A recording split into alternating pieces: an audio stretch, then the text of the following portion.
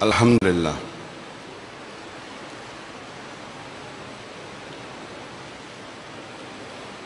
Wassalatu wassalam ala rasulillah wa ala alihi wa sahbihi ajma'in. Amma ba'd. A'udhu billahi minash shaitanir rajim. Bismillahir rahmanir rahim. Wa qul ja'al haqq wa zaqal batil. Innal batila kana zahuqa. Rabbi shrah li sadri wa yassir li amri wa hlul 'uqdatam min lisani yafqahu qawli.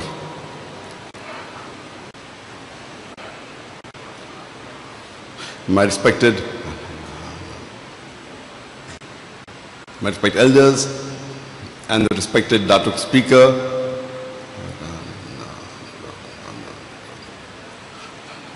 Datuk State Financial Officer, the Datuk Vice Chancellor, and my teachers and staff, and my dear students. I welcome all of you with the Islamic greetings. Assalamu alaikum wa rahmatullahi wa barakatuh. May peace, mercy and blessings of Allah subhanahu wa ta'ala be on all of you. It's a pleasure to be once again back in Malaysia, especially in the state of Terengganu. And it's an honor for me to be invited by the Chief Minister of Terengganu, especially in this University of Terengganu, Malaysia. The topic of this evening's talk of mine is Islam, the solution for the problems of humanity. Islam comes from the root word salam, which means peace. It's also derived from the Arabic word silm, which means to submit your will to Allah subhanahu wa ta'ala, Almighty God. Islam in short means peace acquired by submitting your will to Allah subhanahu wa ta'ala. And anyone who acquires this peace by submitting his will to Allah subhanahu wa ta'ala is called as a Muslim. Many people have a misconception that Islam is a new religion which came into existence 14 years back, and Prophet Muhammad, peace be upon him, was the founder of this religion. In fact, Islam is there since time immemorial, since man set foot on this earth. And Prophet Muhammad, peace be upon him, is not the founder of this religion, but he is the last and final messenger of Allah subhanahu wa ta'ala of Islam. When we analyze most of the religions, they cater to the spiritual aspects of the human being, while some cater to the physical aspects. Islam, alhamdulillah, caters to both the spiritual as well as physical aspects of the human being. And the topic of this morning's talk of mine is Islam, the solution to the problems of humanity. And I would like to ask you the question that who is the one who can give the best solution to the problems of humanity? Do you think it's Dr. Zakir Naik? And the answer is no. Do you think it is the President of USA? And the answer is no. The reply is the creator of the human beings, Allah subhanahu wa ta'ala, Almighty God, is the best one who can give the solution to the problem of humanity. And the reply and the answer to these solutions for the problem of humanity is given in the last and final revelation of Allah subhanahu wa ta'ala, that is the glorious Quran. This glorious Quran has the solution to the problems of humankind.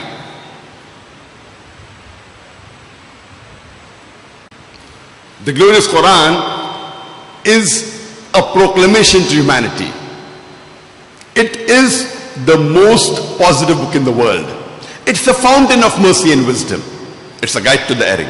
It's a warning to the heedless. It's an assurance to those in doubt. It's a solace to the suffering and a hope to those in despair. This glorious Quran has the solution for humanity. And many Muslims think that the Quran was only revealed for the Muslims. In fact, if you read the Quran was not revealed only for the Muslims or the Arabs, it was revealed for the whole of humankind.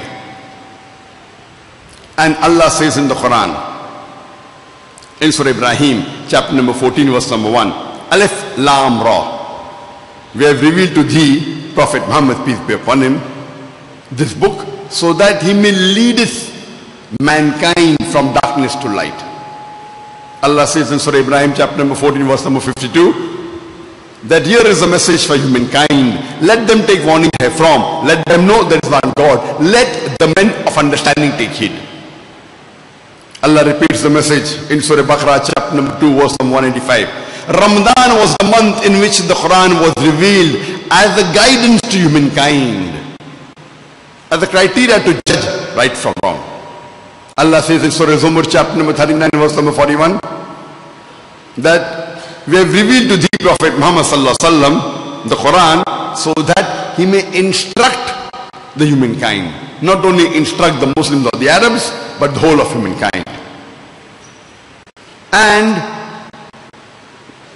Prophet Muhammad, peace be upon him, he was the last and final messenger of Allah subhanahu wa ta'ala. Allah says in the Quran in Surah Ahzab, chapter number 33, verse 40, Ma kana Muhammadun aba ahadim min rijalikum walakin Rasulullah wa khatamin nabiyyin wa kana Allahu bi kulli shay'in alima. Muhammad, peace be upon him, is not the father of any of you men, but he is a messenger of Allah and a seal of the Prophet. Allah is all-knowing, full of wisdom. All the previous prophets that came before Prophet Muhammad sallallahu alaihi wasallam, they were sent only for their people, and the message which they brought was meant to be followed for a particular time period. But because Prophet Muhammad, peace be upon him, was the last and final messenger, he was not sent only for the Muslims or the Arabs, he was sent for the whole of humankind. And Allah says in Surah Anbiya, chapter number 21, verse number 107, Wama arsalnaka illa rahmatan lil alamin, that we have sent thee not but as a mercy to all the creatures, as a mercy to the whole of humanity, as a mercy to all the worlds. Allah repeats the message in the Quran, in Surah Sabah, chapter number 34, verse number 28, وَمَا أَرْسَلْنَاكَ إِلَّا كَافَّةً لِلنَّاسِ بَشِيرًا وَنَذِيرًا, that we have sent thee not but as a universal messenger, giving glad tidings and warning them against sin. But the most of the human beings yet do not know. Because Prophet Muhammad, peace be upon him, and the glorious Quran were the last prophet and the last revelation of Allah subhanahu wa ta'ala, they were not sent only for the Muslims or the Arabs, they were sent for the whole of humankind. Today we find in the international media, whether it be the international newspapers, the international magazines, the radio broadcast station, the television channels, the satellite channels, we find there is virulent propaganda regarding Islam. And we find that the international media today is bombarding misinformation about Islam. It is spreading misconceptions about Islam. And according to an article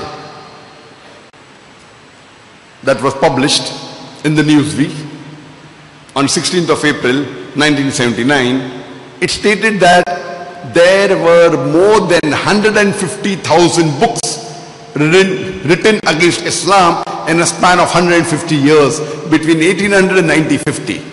If you do a calculation, 60,000 divided by 150 divided by 365, the number of days, every day more than one book was written against Islam in a span of 150 years from 1800 to 1950. And after 9/11, this has reached epidemic level. Every day several books are written against Islam. There are various strategies used by the media to malign Islam. One of the most common strategies used is that they pick up the black sheep of the Muslim community and they portray as though they are exemplary Muslims. We have black sheep in every community. The media picks up these black sheep and they portray as though they are exemplary Muslim. And I always say that if you want to judge a religion, don't look at its followers. Analyze the authentic scriptures of that religion. So if you want to understand Islam, don't look at the Muslims, look at the glorious Quran and the authentic sayings of the last and final messenger, Prophet Muhammad sallallahu alaihi wasallam. I would like to give an example, that if there is a latest Mercedes in the market, 600 SEL, 2016 model, and you want to know how good the car is. A person who does not know how to drive the car sits behind the steering wheel and he bangs up the car. Who will you blame? Will you blame the car or the driver? Who will you blame? But naturally the driver. If you really want to know how good the car is, you have to look at its specifications. What is the speed? What is the gear ratio? What are the safety measures? Does it have anti-brake locking system? What is the fuel efficiency? And then you can analyze whether the car is good or not. If you really want to test drive the car, put behind the steering wheel an expert driver. And the best exemplary Muslim is the last and final messenger, Prophet Muhammad sallallahu alaihi wasallam. The other strategy used by the media is they quote verses of the Quran and the Hadith out of context. I'll let you give an example. That many critics and skeptics of Islam, they quote the Quran trying to prove that Islam is a religion of terrorism, and they say that the Quran says wherever you find a kafir, a non-Muslim, you kill him. And they say this is mentioned in the Quran in Surah Tawbah chapter number 9 verse number 5. And if you open the Quran and you read Surah Tawbah chapter number 9 verse number 5, it does say that wherever you find a kafir, you kill him. But this verse is quoted out of context. For the context, you have to read from verse number 1 of Surah Tawbah chapter number 9. Here we come to know that there was a peace treaty between the Muslims and the mushriks of Makkah. And this peace treaty was unilaterally broken by the mushriks of Makkah. By the time Allah subhanahu wa ta'ala reaches verse number 5 of Surah Tawbah chapter number 9, He gives an ultimatum to the mushriks. And He tells them that they put things straight in 4 months' time, otherwise a declaration of war. And then the verse continues that in the battlefield, Allah is telling the Muslims that wait for them in every stratagem of war. And wherever you find the kafir, the mushriks, you kill them. Here this verse is revealed in a battlefield. But natural, any army general, suppose there's a war going, if there's a war taking place between USA and Vietnam, and if the president of USA or the army general of USA tells the American soldiers that wherever you find the Vietnamese on the battlefield, you kill them. But natural, it is normal. But if I quote it out of context and just say that the president of America said, wherever you find the Vietnamese, you kill them, I will make him sound like a butcher. But in the battlefield, to boost up the morale of the soldiers, the army general or the president has to use this word. So similarly in the Quran, it talks about a situation in the battlefield where the enemies are coming to fight. So the Quran, Allah subhanahu wa ta'ala tells the Muslims that don't get scared. Fight them and kill them where you find them. It is but natural in context in the battlefield.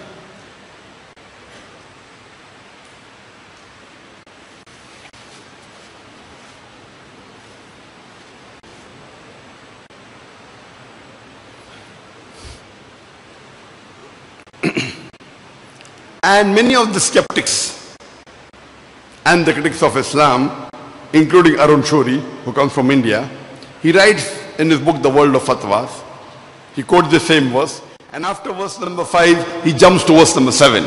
You know why? Because verse number 6 has the reply to the sickness of these critics. Verse number 6 in Surah Tawbah chapter number 9 says that if the kafir, if the mushriks, if the non-Muslims want asylum, want peace, don't just give it to them. Escort them to a place of security so that they shall hear the word of Allah subhanahu wa ta'ala. Today, the most generous army general will tell his soldiers, let the enemies go. Here Allah subhanahu wa ta'ala tells the Muslims that if the enemies want peace, if they want asylum, don't just give it to them, escort them to a place of security. And whenever you find any verse in the Quran that talks about war, we're having war with the enemies, it is always followed up by saying somewhat similar that peace is always better. Anywhere in the Quran. That means Islam is a religion of peace. And it promotes peace. Only as a last resort in self-defense or where it comes to present the truth. If you have to fight, then be prepared to fight. And every country in the world has a police force to see to it that they use sometimes force to let peace prevail in that country. The third strategy used by the media is they mistranslate the words from the Quran or the Hadith and they malign Islam. Today, the most misunderstood word in Islam is the word jihad. It is not only misunderstood by the non-Muslim, it's also misunderstood by the Muslims. The amount the media has done propaganda and has spread misinformation about this word jihad, it is not only misunderstood by the non-Muslims, it's even misunderstood by the Muslims. And today, most of the human beings, whether Muslim or non-Muslim, they think that any war fought by any Muslim for any reason, whether it be for personal gain, whether it be for wealth, whether it be for power, whether it be for land, whether it be for language, is called as jihad. Jihad does not mean any war fought by any Muslim for any reason, whether it be for personal gain, whether it be for personal gain, whether it be for wealth, whether it be for fame, whether it be for land, whether it be for language. Jihad comes from the Arabic word jahada, which means to strive, which means to struggle. So jihad basically means to strive and struggle. In the Islamic context, jihad means to strive and struggle against one's own evil inclination. Jihad also means to strive and struggle to make the society better. Jihad also means to strive and struggle against oppression. Jihad also means to strive and struggle in a battlefield in self-defense. Jihad basically means to strive and struggle.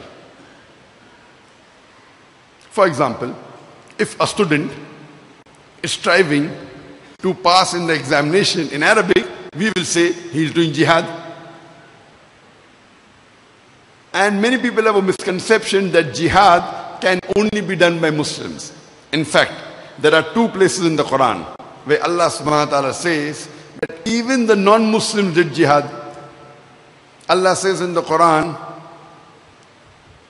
Allah says in Surah Luqman, chapter number 31, verse number 14 and 15. Allah says in verse number 14 that we have enjoined on the human beings to be kind to the parents. In travail upon travail did the mother bore you, and in years twain was the weaning.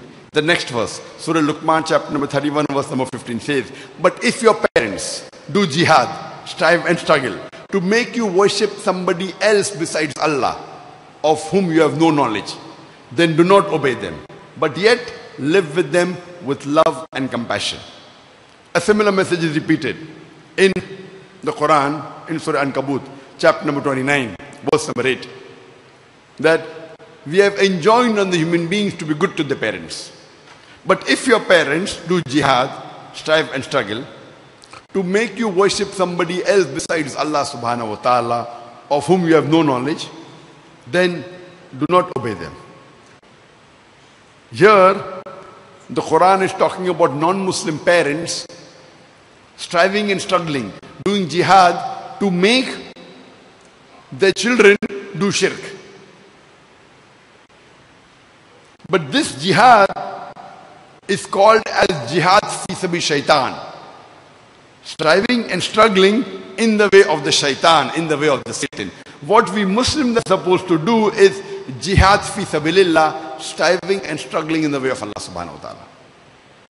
And whenever the word jihad is used, it usually means jihad fi sabilillah, jihad in the way of Allah, unless it is specified, like in Surah Luqman chapter 31 verse 15, or in Surah Ankabut chapter 29 verse 8. Otherwise it's understood whenever the word jihad is used, it mainly refers to jihad fi sabilillah, striving and struggling in the way of Allah.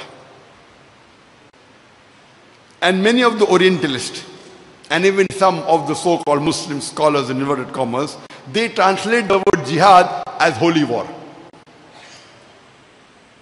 If you translate holy war into Arabic, it is harbum muqaddasa.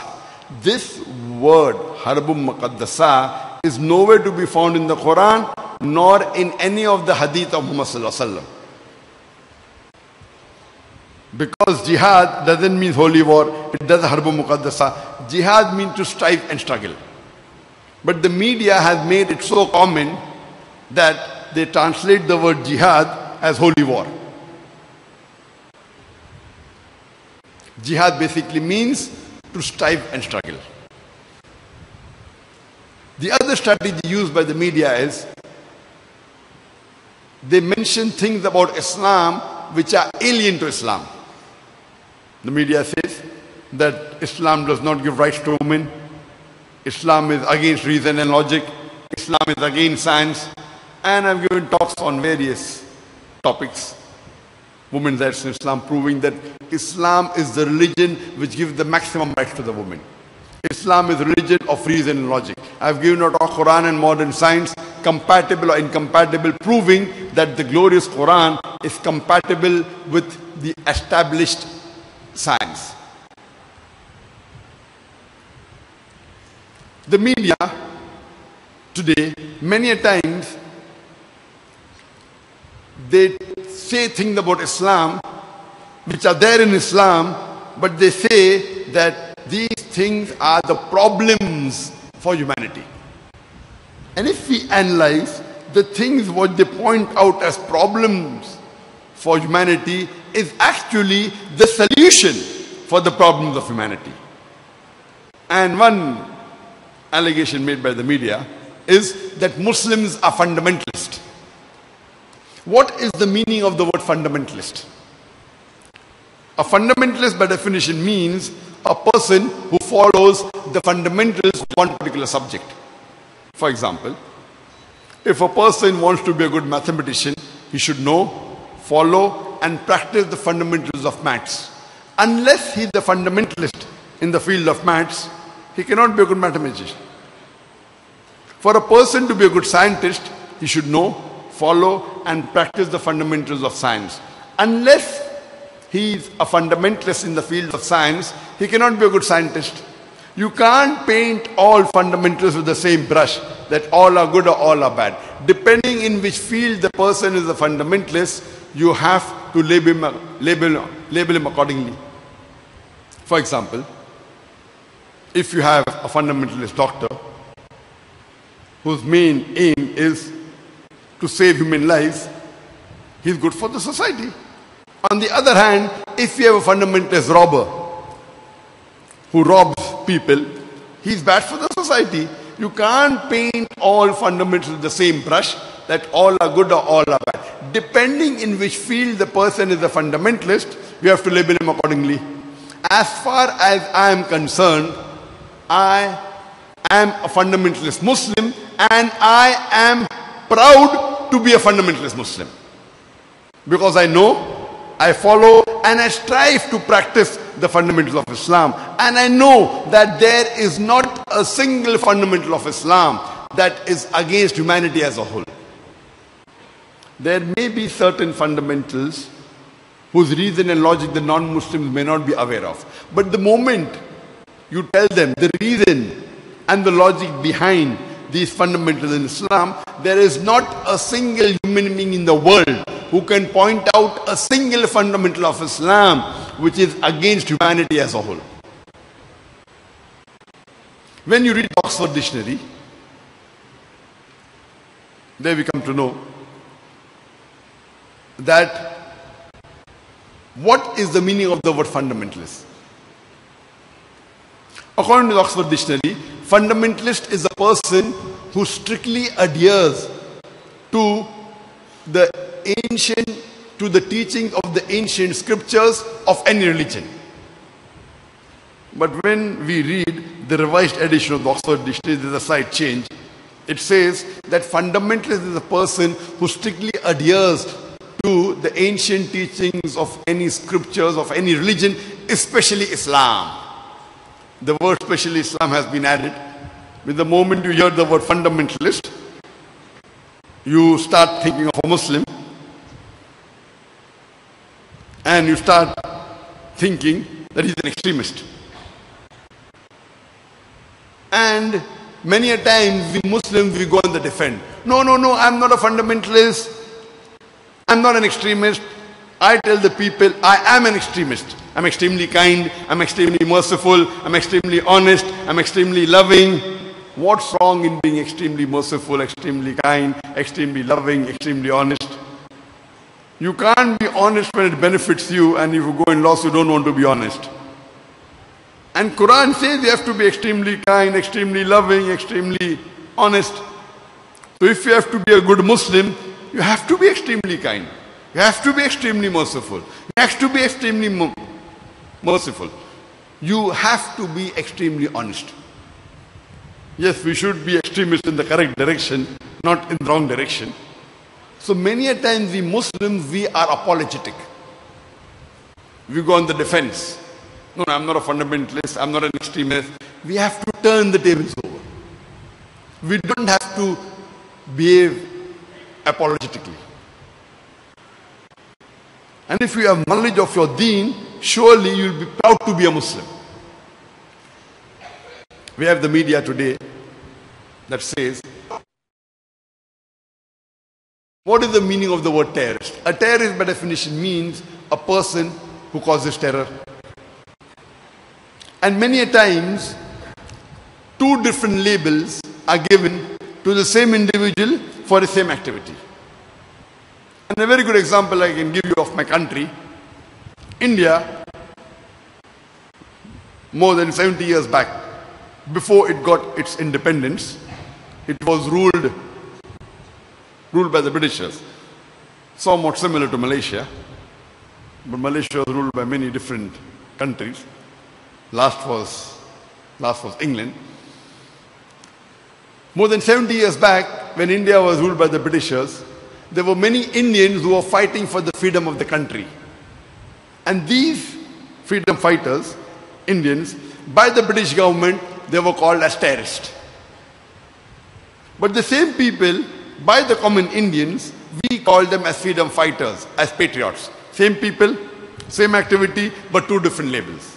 If you agree with the view of the British government, they had a right to rule over India, then you have to call these people as terrorists.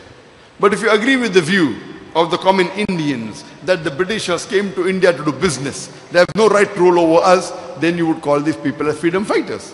Same people, same activity, but two different labels. And many times, when I address the Indian press, and when they ask me the question, that why are Muslim terrorists? So I ask them a counter question, that do you believe Bhagat Singh, that he was a terrorist? The British government, they called Bhagat Singh as a terrorist. Do you believe he's a terrorist? They said no. So I tell them, even I don't believe he's a terrorist. I said, why don't you believe he's a terrorist? Because we know the Indian history. The Britishers came, they were ruling us, they were unjust.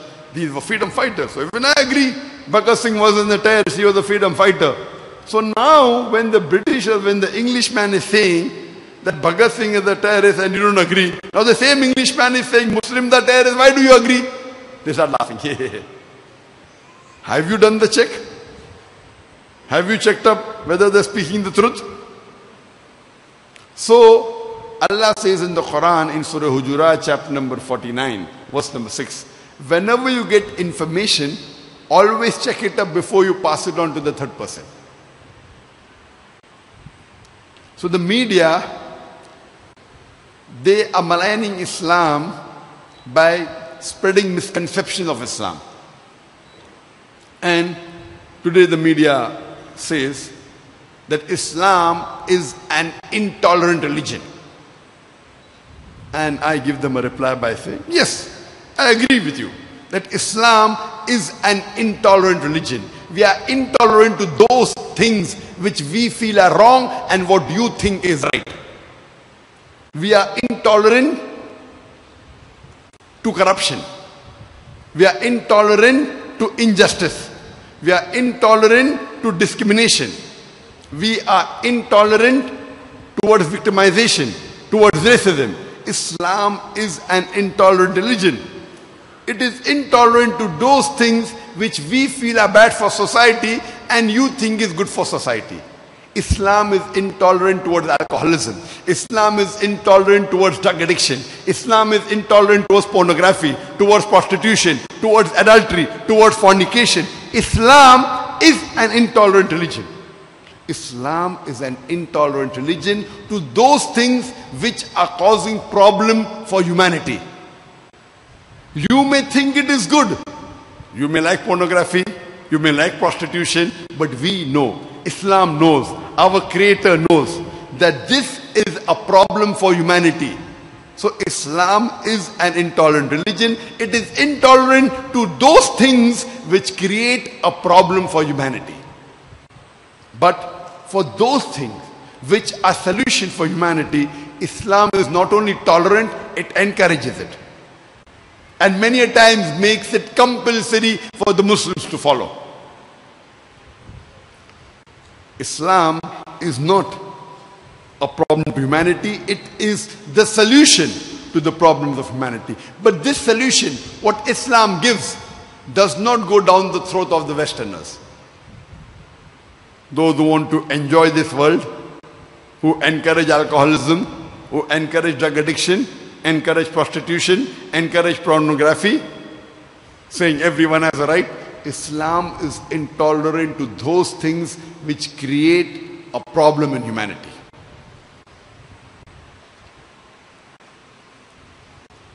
And normally, if we analyze, most of the religions, they tell its followers to do good things. But Islam, besides speaking good things, shows you a way how to achieve the state of goodness. I'll let you give an example. Most of the religions say that you should not rob. Christianity says that. Hinduism says that. Islam says the same. So what is the difference between Islam and the other religion? The difference in Islam is that Islam shows you a way how to achieve a state in which people will not rob. Islam has a system of zakat. That is, any rich person who has a saving of more than the nisab level, more than 85 grams of gold, he or she every lunar year should give 2.5% of that excess wealth in charity. If every rich human being in the world gives charity, poverty will be eradicated from this world. There will not be a single human being who will die of hunger. After this, if anyone robs, Allah says in the Quran, in Surah Ma'idah, chapter number 5, verse number 38, as to the thief, be it a man or a woman, chop off his or her hand as a punishment from Allah subhanahu wa ta'ala. The non-Muslim will say, chopping off the hands in this age of science and technology, Islam is a barbaric religion. It's a ruthless way of life. And they think that when you go to Saudi Arabia, where this law is practiced, every second person you come across will have his hand chopped off. I have been to Saudi Arabia about more than 100 times. I have not come across a single man whose hands have been chopped off. There will be some whose hands have been chopped, but I did not find any. It's not as common as the non-Muslim think it is. The law is so strict that a person will think a million times before robbing. And do you know, today, we look up to, most of the human beings look up to America as the most advanced country in the world, USA. Do you know USA today has the maximum rate of theft in the world? Do you know today USA has the maximum rate of crime in the world? According to US statistics of US Department of Justice, every second in America, one crime is taking place. Every 2 seconds, one theft is taking place. Every 2 seconds. All of you are here since 10 o'clock. Already 1.5 hours has passed. 90 minutes multiplied by 60. Already 540 crimes may have taken place in USA since the time we are here.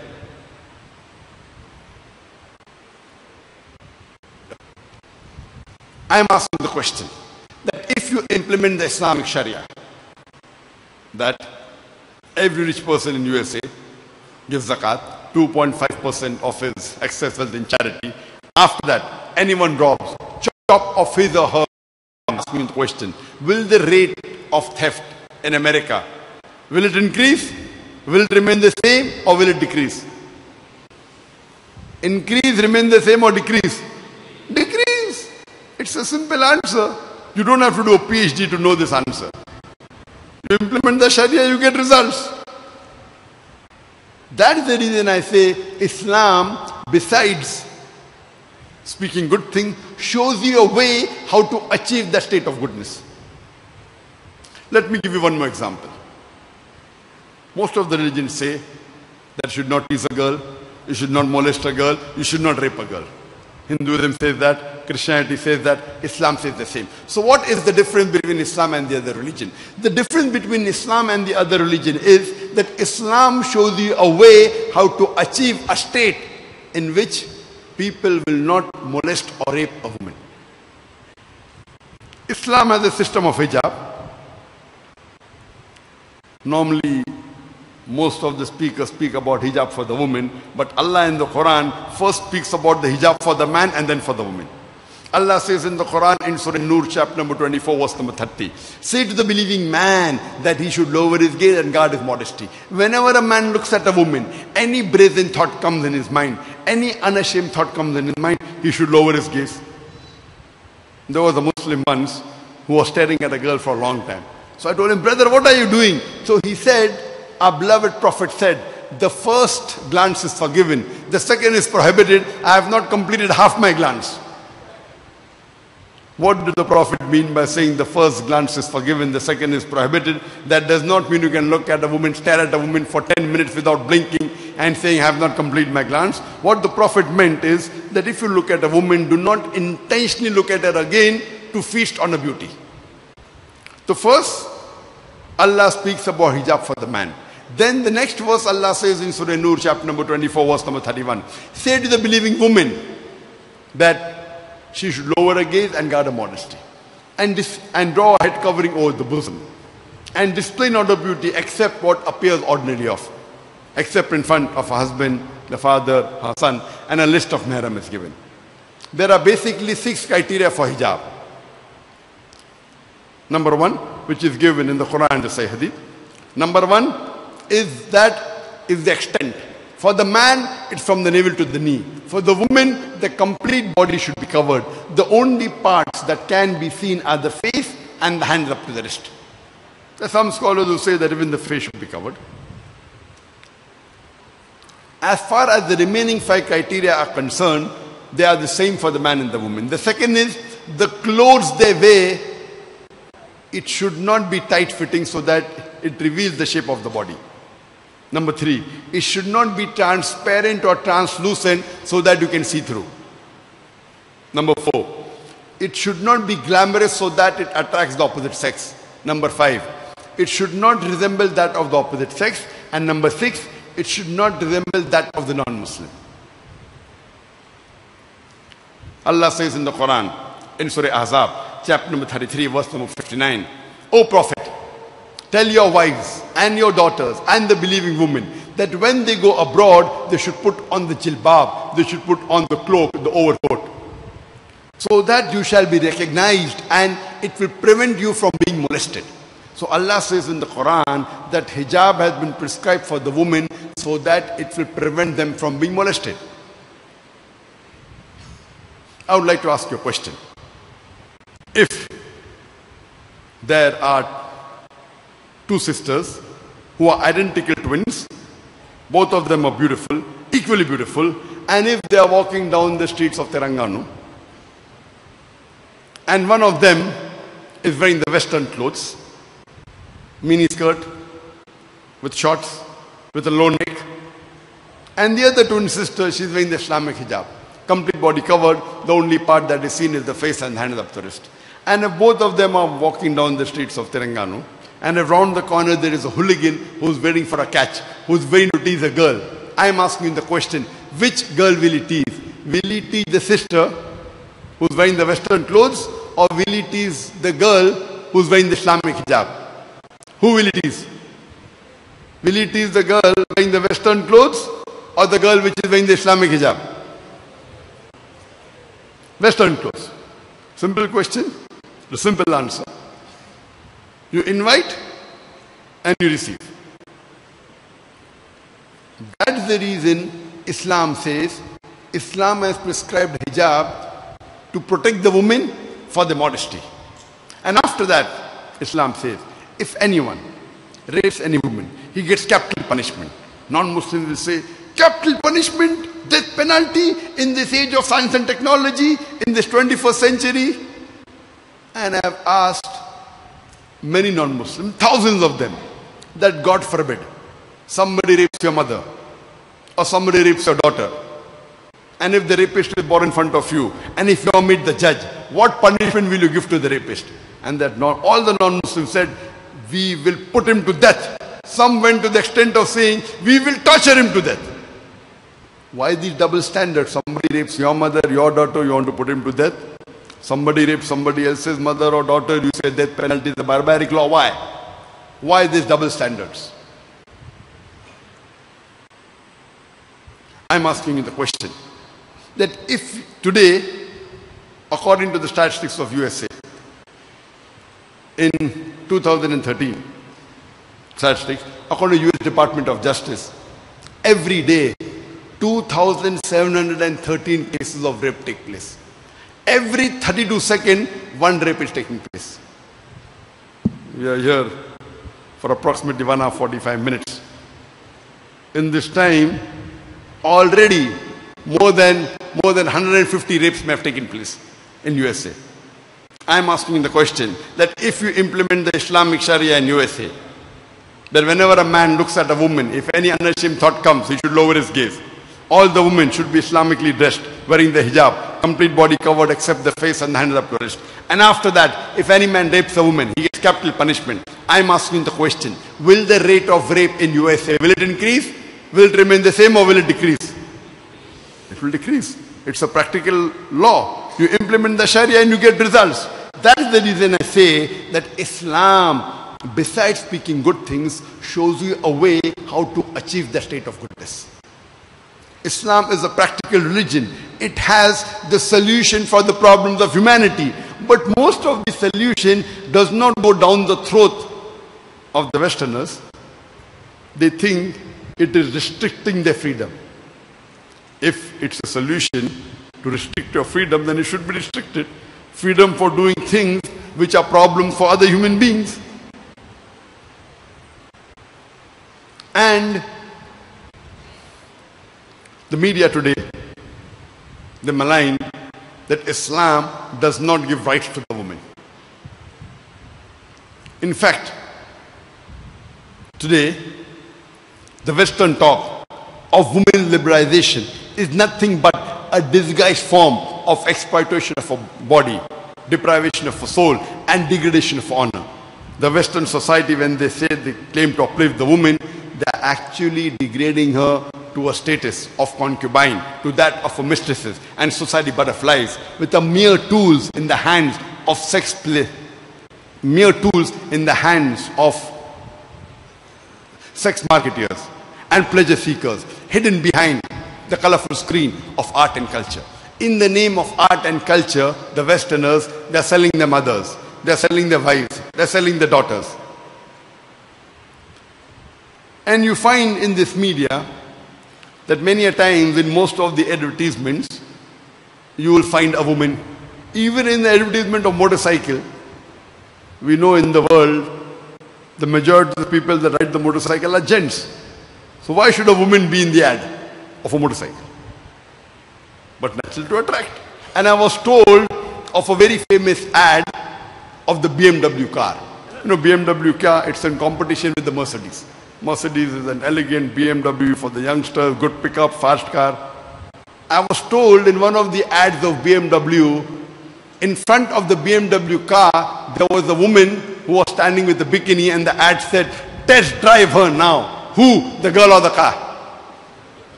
What are they doing? They are selling their daughters, they are selling their wives, they are selling their mothers in the name of women liberalization. If this is what you say is liberalization, then we Muslims don't want this liberalization. We are happy with our deen. Islam has come to uplift the women. And Islam shows a way how the woman should maintain the modesty by wearing the hijab. Otherwise, you will go back to the olden days where women were only used for sex and pleasure.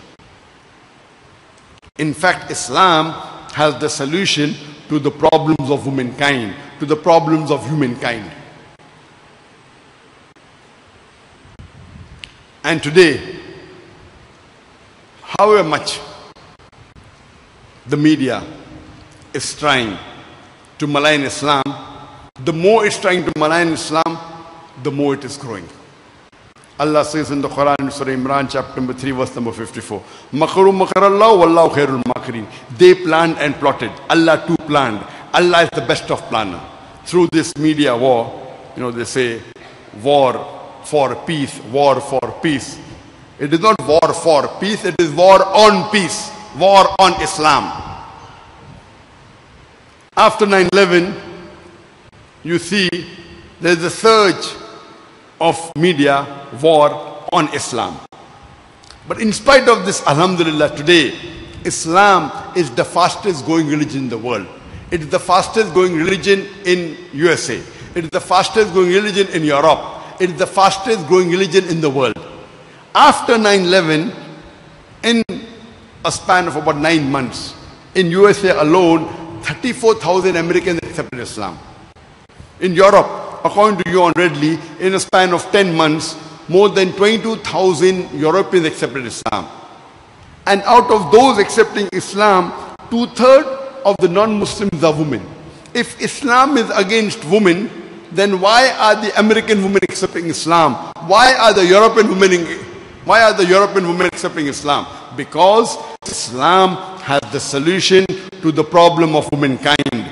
Islam has the solution to the problem of humankind.